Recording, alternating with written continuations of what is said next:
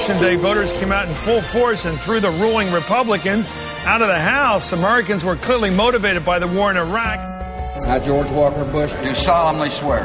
After electing George W. Bush twice, ladies and gentlemen, in November 2006, American voters sent him an angry message. What's changed today is the election's over, and the Democrats won. The president's approval rating had gone from a post-9/11 high of 90% all the way down to 31%. So what happened? 2 words: Iraq and Katrina. That's not the first dead body. We wish we could land on every one of these rooftops and pick these people up. It goes back to 2003 when Bush, having declared victory, decided to delegate the Iraq occupation, essentially outsourcing war policy to Donald Rumsfeld and Vice President Cheney. If you look at it, he subcontracted and outsourced a lot. In May 2003, he asked Ambassador Paul Bremer to head up the transition from American occupation to Iraqi rule. Bremer would report to Rumsfeld. Our job is to turn and help the Iraqi people regain control of their own destiny.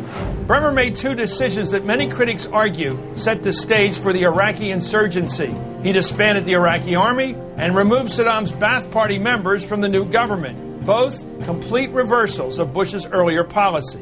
When I asked President Bush about these rather consequential decisions on Ambassador Bremer's part, he said to me, I don't really remember. You should talk to Hadley, his national security advisor. I thought that this was very telling in terms of how detached he was.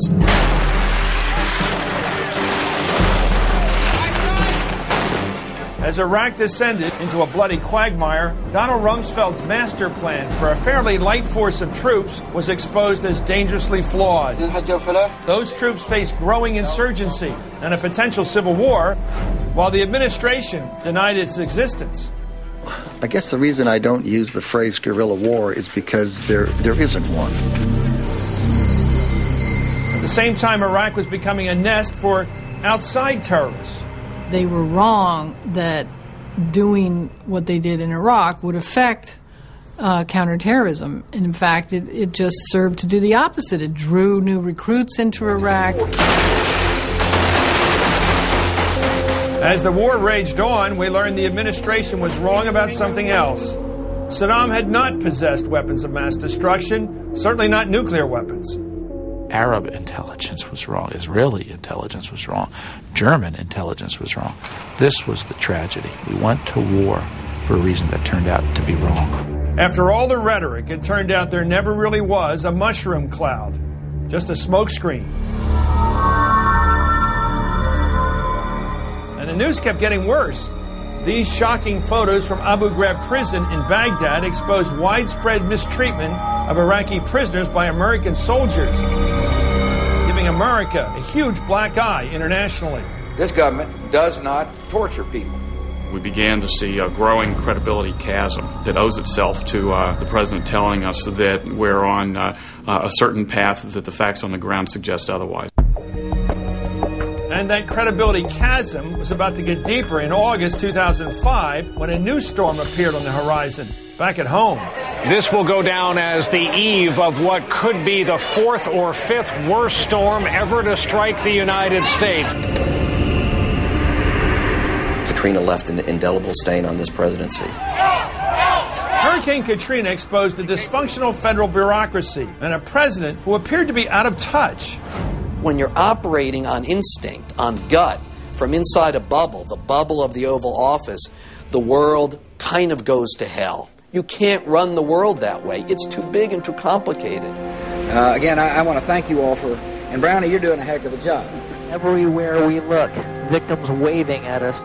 As people stood in desperation on those rooftops and in the Superdome, Get us out of here! We want to get out of here! The president had a photo taken from Air Force One. The decider was now the observer. If instead of a flyover, he had flown in and walked with me in the streets, it may have spurred the action that never really occurred. I think what Katrina did more than anything was take suspicions that the American public had after the execution of post-war Iraq. It took those concerns and it basically confirmed them. And in November 2006, Americans responded at the voting booth. Here on Capitol Hill, this truly was a new day. The Democrats have been awarded control of the House of Representatives, giving Democrats a majority in both houses of Congress, a clear rebuke to the president. If you look at race by race, it was close. The cumulative effect, however, was not too close. It was a thumping. That thumping led him to make a decision he had resisted just months earlier. And I know the speculation, but I'm the decider, and I decide what is best, and what's best is for Don Rumsfeld to remain as the Secretary of Defense.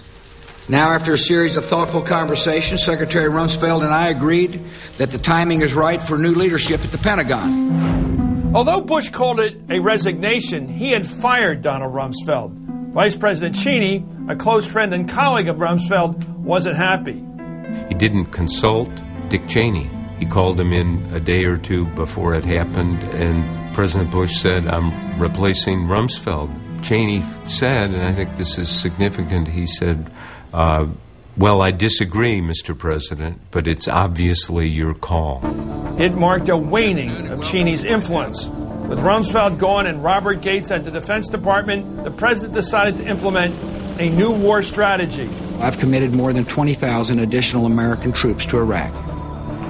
The vast majority of them, 5 brigades, will be deployed to Baghdad. It became known as the Surge, and Bush had the man to make it happen, General David Petraeus.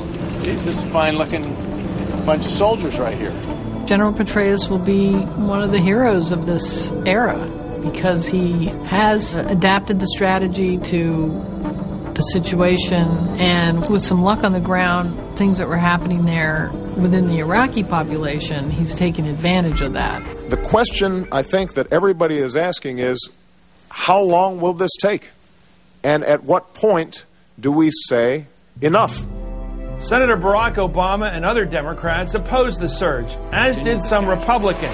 But over the course of 2007 and 2008, the strategy took shape and largely succeeded in drawing down the violence. I think that decision, which was controversial even within the administration, is going to be remembered as one of the president's contributions after he's gone. Iraq is much better, more stable, less violent. But the war isn't over. They worry about the next surprise, because that's what Iraq has done, continually dealt surprises. In the waning days of the Bush administration, the numbers speak for themselves. More than 4,000 U.S. troops killed, 30,000 wounded, tens of thousands of Iraqis dead. Do you believe the war in Iraq is a war of choice or a war of necessity? I think that's an interesting question. Please elaborate on that a little bit. A war of choice or a war of necessity? I mean, it's a war of necessity. My judgment, we had no choice when we look at the intelligence I looked at that says the man was a threat. It was a war of choice. It was not a war of necessity. The world was against it. That region was a powder keg. I'm glad that Saddam Hussein's finger has been removed from the powder keg. So I don't believe it was a mistake, but the majority of the American people do.